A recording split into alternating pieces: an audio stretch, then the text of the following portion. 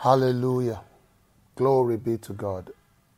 A very, very, very good morning to you and welcome to another edition of the Covenant Light.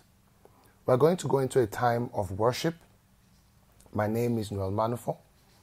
And as we go into this time of worship, I want you to go ahead and, as we have done during the 70 days of restoration, send this link to as many people as you can. It will be a teaching that will touch and transform their lives. If you have someone who is a believer that has not yet embraced the mission of Jesus, or you have someone who has been skirting around the faith and have not committed to Jesus to make a difference in his life, this message today will really be transformative for them. So go ahead today, send this link to as many people as you can. Like I often say, when it's all said and done, what matters is not how we felt, it was not the goosebumps or the anointing we felt, but whose life we changed. And you will change someone's life as you send these links. Go ahead and send it as we go into a time of worship.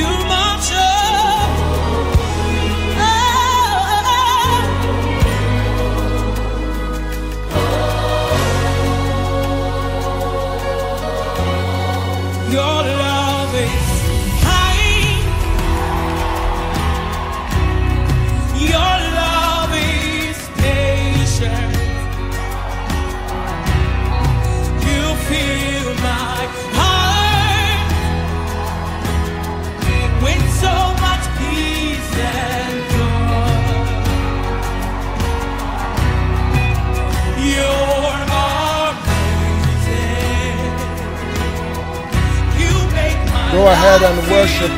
Hallelujah. Oh, you're amazing. You make my life feel brand new.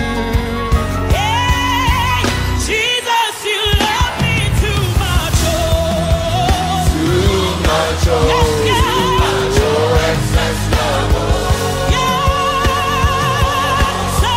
Jesus, you love me too much, oh, hey, excess love, oh. Jesus, you love me too much, oh, too much, you love me. Lift your hands and tell him, Jesus, you love me too much, oh. Excess love, oh. Your love is kind. Your love is patient. You fill my heart with so much peace and joy. Say you're amazing. You're amazing.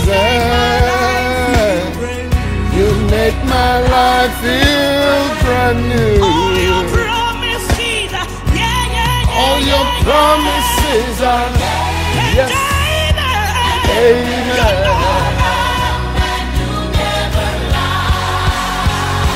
Oh, hallelujah. Jesus, you love me too much.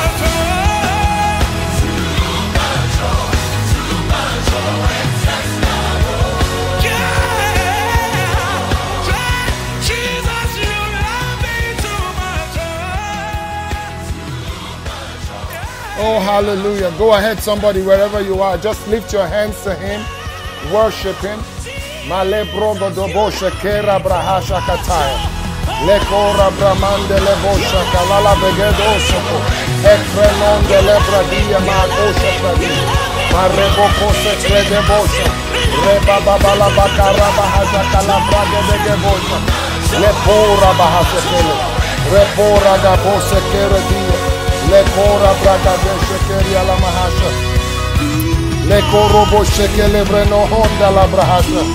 Lekosa pradia mande lebrenosha. Go ahead, speak in other tongues wherever you are right now. Pray in the spirit right now. Pray in the spirit right now. Pray in the spirit right now.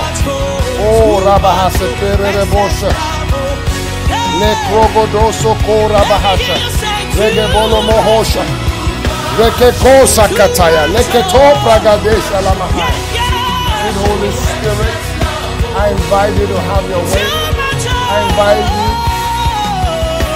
to have your way. Naiga Mora Galia Makora Brahasha Kataya. We receive your ministry. We receive your ministry. We receive the manifestations and demonstrations of the Spirit. Hey! Kerebo Sataya Barabahate. Reboso Rabaye Kiria Balama.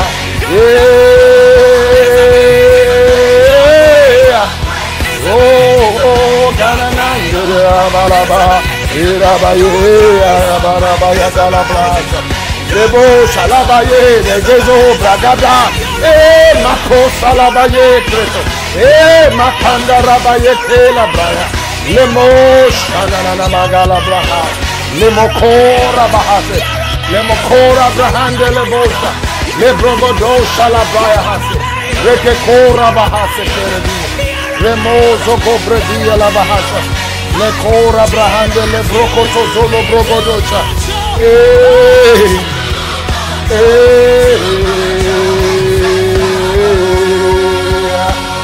Maremosa Saleke posa Kana Makose Telia Pragado Robobobosa Tayabala Mahasa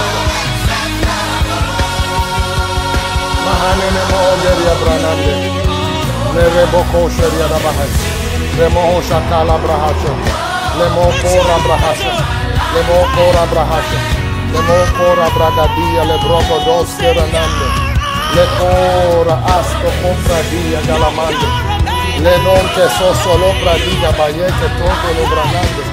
Blessed be your holy name, Lord Jesus. Blessed be your holy name, Lord Jesus. Blessed be your holy name, Lord Jesus. Oh, hallelujah. Go ahead wherever you are. Speak in other tongues right now. Speak in other tongues right now. Wherever you are. Ikanene mokosi pradia. Maleke bosha kalabrahashe ketelia. Nelienondre gesila mahagelianandre gesusofrenande. Lemo okay. I see entrances. I see entrances. I stand in the office of a prophet right now. I see entrances. Entrances. Enter into what is yours. Enter into what is yours. Enter into what is yours. Enter into what is yours. I see God bringing about entrances. I see God bringing about entrances. Malie sobra diga la bahashe ketelia mande. Eronos kerenande li protege libra hashke. Rekora bahas gelianandre gesuzovrianante. I see entrances. I see doors. The Bible says, I have set before you an open door. Paul speaking said, the Lord has set before us an open door. There are all kinds of doors. Doors into the hearts of men, but also doors into places, doors into people, doors into businesses, doors. But I see in the name of Jesus that there are entrances. The Spirit is enabling entrance. Entrance into new experiences in God. Entrances into new places. Entrances into places where they thought you could not step into. I see what has been walls. And within that wall, doors are created. Somebody will testify of this in the name of Jesus Christ. Malikelia mohosperenande. Speak in tongues, somebody. Ikelia nombre de giliatobas. Le grombotos compre digalam asketelianande. Skirionum bregedis malianandre gegida. Malia camprononde keliahate. A knee, somebody's knee problem, a problem with your knee is being healed right now in the name of Jesus Christ. Receive. I set you free from that pain in your knee. Be free of that pain from its very roots in the name of Jesus Christ. There's somebody listening to me.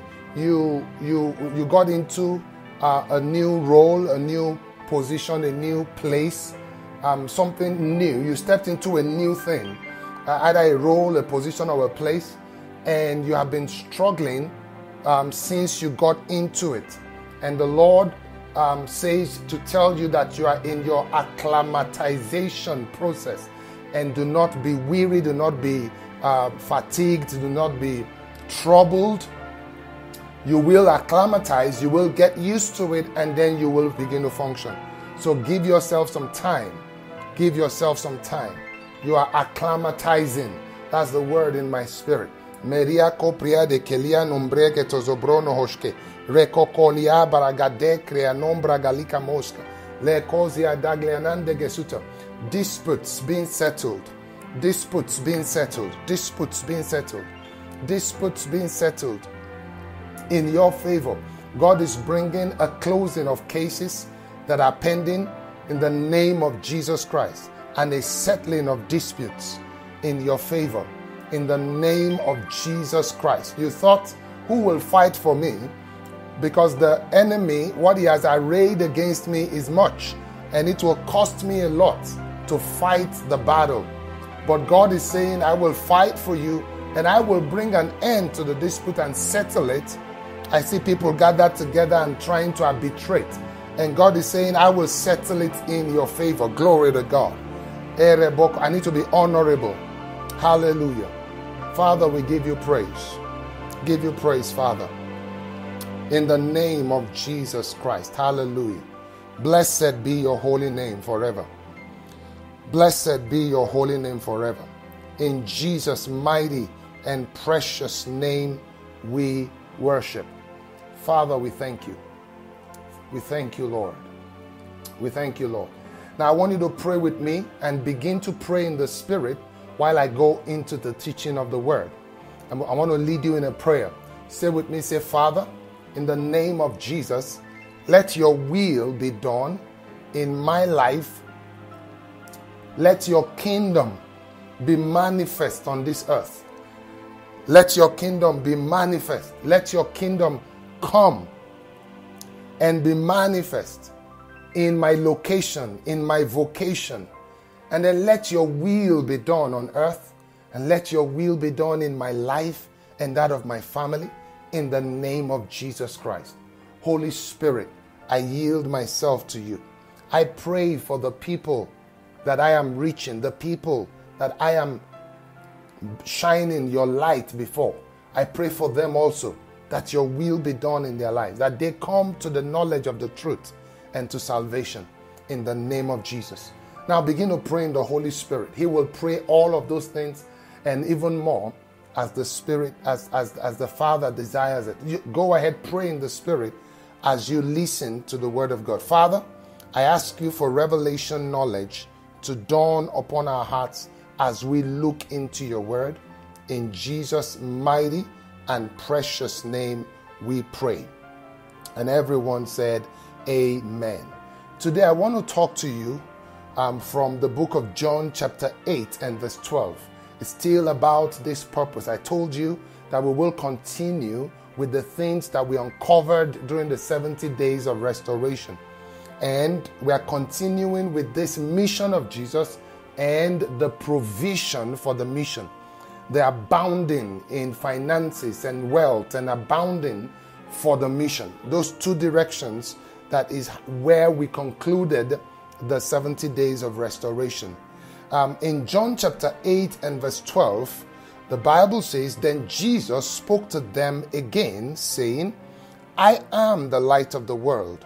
He who follows me shall not walk in darkness, but have the light of life. Notice what it means to follow Jesus. It is to not walk in darkness, but have the light of life. Now, whoever follows Jesus will not walk in darkness. whoever follows Jesus will have the light of life. Now, walking in the light of that life is our choice, but having that life is automatic. The moment you give your life to Jesus, you now have the light of life, the light that comes from the life of God that is in you, the light that comes from that kind of life that Jesus had and that Jesus lived. The moment you give your life to Jesus, you received that life. The Bible says in 1 John chapter 5 verse 11 to 12, he who has the Son has this life. He who has the Son. Bible says, and this is the testimony, that God, from verse 11, has given us eternal life. And this life is in his Son. He who has the Son, verse 12 says, has life. And he who does not have the Son of God does not have life. Okay, so the moment you give your life to Jesus, you now have this life. So Jesus said it this way. He said, whoever will follow me, whoever follows me will not walk in darkness. So following Jesus is not just having the life, it's choosing to walk in the light of that life. But whoever follows me will have the light of life. Now that person now needs to make a choice to walk in the light of life. And so because of your possession of this life, Jesus says in Matthew chapter 5 verse 14 to 16, you are the light of the world. A city that is set on a hill cannot be hidden. So you are the light of the world. Why? Because you have this life. You know, John chapter 1 and verse 4 says, in him was life, talking about Jesus, and the life was the light of men. Can you see that clearly? That life is the light. Whoever has that life has the light of life, and that person is the light of the world. Not a light of the world, but the light of the world. Because it is the life. In him was life, and the life was the light of men. So if you have that life, you have the light. If you have the life of God, you have the light. And so you have the light. So you are the light of men. You are the light of the world. Now, this is interesting. It says you are a city set on a hill. Now, you can choose to shine or not shine, but you can't choose whether or not you are a city set on a hill. You can choose to walk in the light of life or not, but you can't choose whether you have the light of life or not. You are a city set on a hill. I find that word very interesting, set. That you have been set on a hill. Many of us don't know it. But you've been set on a hill. Glory to God. You've been set on a hill. You see, what you think just happened was divinely orchestrated. Oh, it just happened that I live in Kilimani. I'm sorry, sir. You are a city set on a hill. God predetermined your appointed time and your dwelling places. The Bible says so in Acts chapter 17 from verse 26. And he has made from one blood every nation of men to dwell on all the face of the earth, and has determined, watch this, their pre-appointed times. So God had determined when you will show up on planet earth. God planned for you to be at this time, in this season, in this dispensation, in 2022, and from when you were born in 19 something or 20 something to this moment, God had designed and decided, predetermined, pre-appointed your times. And not only that, he also pre-appointed the boundaries of your dwellings dwellings, plural, dwellings, the different places the different spaces that you will exist at the pre-appointed times. Pre-appointed spaces of existence, pre-appointed times. You thought you live where you live because you couldn't afford somewhere else. But God says, everywhere you find yourself and every time you find yourself, I pre-appointed you to be as a city set on a hill, a light to a people. That's why I keep talking about looking around you for what God is doing. Beginning to see the mighty hand of God in your placement and placing. Oh, I work in so bank because my father knows the MD. Well, before you were ever born, someone arranged for your father and that MD to go to school together. And see, the thoughts of God, the Bible says, are too wonderful. He thinks millions of moments ahead of time, and all culminating in you walking in that bank. A friend you shared your meal with in school was the one that connected you to the person whose brother now connected you to the bank. Well, all of that, the Bible said, was predetermined, pre-appointed, preset. You are a city set on a hill. The people around you, and look at what the Bible says is the reason. The people around you are meant to begin to draw closer to God because of you, and you are meant to begin to draw closer to God because of them. Look at the Bible. It continues, it says, He set the pre-appointed times and boundaries of their dwellings, verse 27, so that they should seek the Lord in the hope that they might grope for Him and find Him, though He is not far from each one of us. In other words, that pre-appointing and predestination and pre-assigning and pre-time and all of that was so that men can reach Him and touch Him and encounter Him. And I'm thinking to myself, okay, I can understand if God has set me in Kilimani, if God has set me in my bank, the different spaces that I exist at my workplace, I exist at my home, I exist at the gym, I have my circle, I have my way, I have my boundaries, I have these places where if you didn't see me here, you check for me there. If you didn't see me there, you check for me over there. People who know me will know the different places, my dwellings, the different places I exist. I understand that God put me in those places as the light of the world so that people can draw closer to Him because of me. So that they can see me, see something, and draw closer to Him. But then, how is it that I am to draw closer to God? By being in those places. And the answer is simple. Because in you trying to reach them, when you realize that you are not just something that showed up somewhere sometime. No, you are someone that showed up at a pre-appointed place at a pre-appointed time. That exists in a pre-appointed space and spaces at a pre-appointed time. And that the purpose is to bring men to the knowledge of the truth. When you realize that and you begin to try to get that done, even you yourself will begin to draw closer to God. You will have to co-labor with Him. You will have to walk with Him, or you will not be able to do anything. And so you are getting drawn to God. They are getting drawn to God.